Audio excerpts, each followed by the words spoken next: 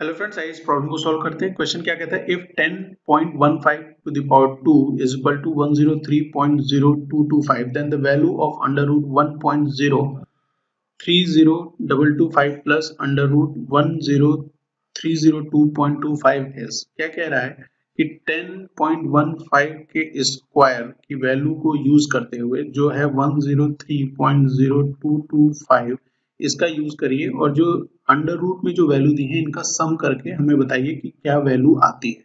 ठीक है, तो जो सबसे पहले अंडर रूट में वैल्यू है वो क्या है, 1.030225 ये वैल्यू है। अगर 103.0225 इस वाले स्क्वायर की वैल्यू है तो नीचे वाली वैल्यू कौन से स्क्वायर की होगी, यहाँ पे 2 डिजिट पे का स्क्वायर कर रहे थे तो 4 डिजिट पे डेसिमल आ रहा था, 6 डिजिट पे हमें डेसिमल चाहिए तो हम 3 डिजिट पे स्क्वायर कर देंगे। ठीक है, इस तरीके का कुछ स्क्वायर कर देंगे। उसी तरीके से जो दूसरी वाली ये यहाँ पे जो वैल्यू है उसको देखते हैं, 10302.25 ये है।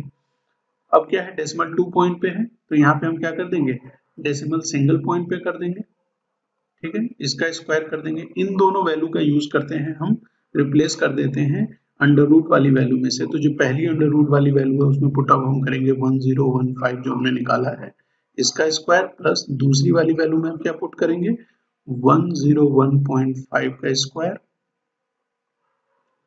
ये हम स्क्वायर रूट को सॉल्व करेंगे तो ये स्क्वायर जो है वो हट जाएगा, 1.015 प्लस 101.5 ये जो वैल्यू निकल के आती है वो क्या होती है, 102.515 ये वैल्यू आती है।